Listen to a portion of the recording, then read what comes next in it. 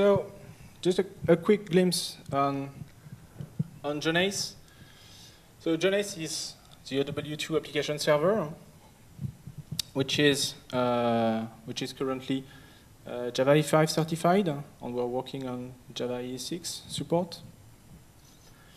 This application server is itself built on top of OSGi. So we'll benefit from the OSGi modularity. So we can provide an execution platform definition which is right size for your application needs. In clear, if your application is only using the web part, you're only using servlets, you'll provide only the web container, and all the other stuff will don't be loaded into memory, and it will be a much more lighter and efficient application server.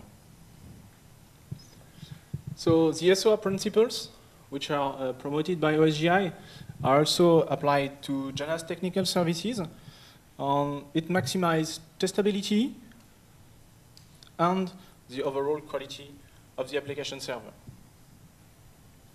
And because we are modular, we provide different execution profile. For the moment, we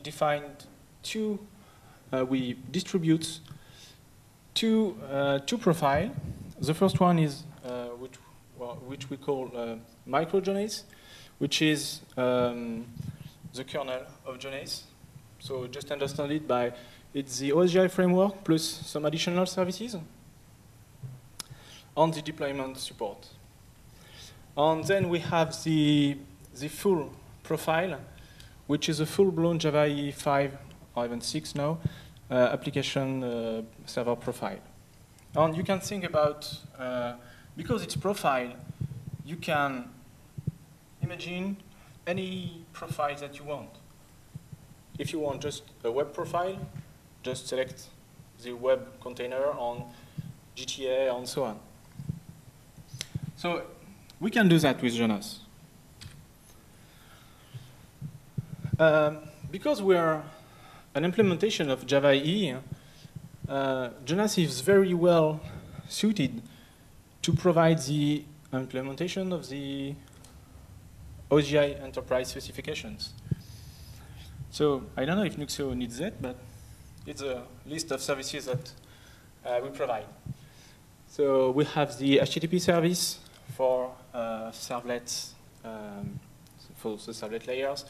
So you will be able to dynamically add a servlet into your applications. We also provide data source service. So if you're using JDBC, you will be able to benefit from all the connection pooling that you have with JOnAS. Transaction service is also provided as an OSGi enterprise service. The G&A service is a work in progress. And then it's more on the roadmap, but the OSGi enterprise specification also defines two additional service API. The first one is to be able to expose your GCA connector within bundle as services, so all your resource adapters. And you will be also able to use a GPS service, which is a higher level data access API. All of these services have been implemented as part of the OW2con European funded project. And they are reused in the different international consortiums. And JOnAS has been selected as the execution platform for the different national demonstrators. So concretely, how your applications can benefit from OSGi. So the first thing that your application can do is I can use services which are provided by the OSGi framework.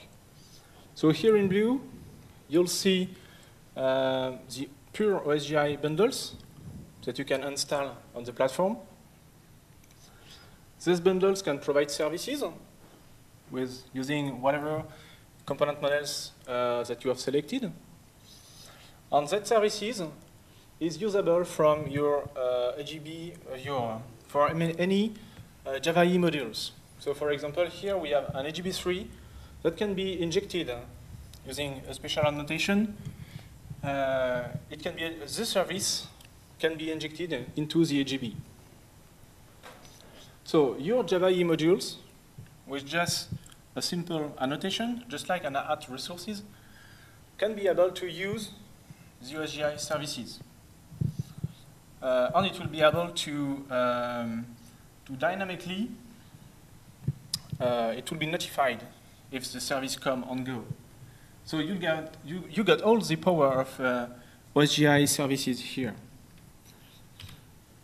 But you also have the other way around, where your AGB3, which is your which implements your business intelligence, this AGB3 will be exposed as services, as an OSGi services inside of the platform. And because it has been registered as services, it is now visible just like any other OSGi services in the execution environment. So any OSGi bundles can be able to use your services without knowing that it's an AGB3 hidden behind. And what is interesting with this model is that your AGB here is using the well-known AGB application programming model. You're using your standard interfaces, you're using your standard annotation, and so on. And it's very simple to take benefits of all the JavaE skills, which is known by a lot of developers, and to easily mix that with the OSGi application model.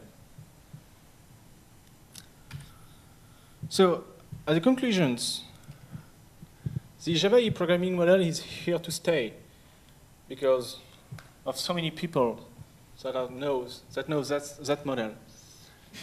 So don't throw away your AGB and action books and so on. And especially if you have a specification to read or something to learn this year, learn CDI. Luxio has noticed this, and it's really the JavaE specifications that you should take a look at. And moreover, OSGi is gradually becoming more and more important. Every application server now is using OSGi by itself, and everybody is moving to that direction. So providing some kind of hybrid applications between the OSGi world and the JavaE world. So it's kind of convergence. And your applications will benefit from all the OSGi modularity and all the dynamism. The fact that you can update, remove, and add stuff at any time.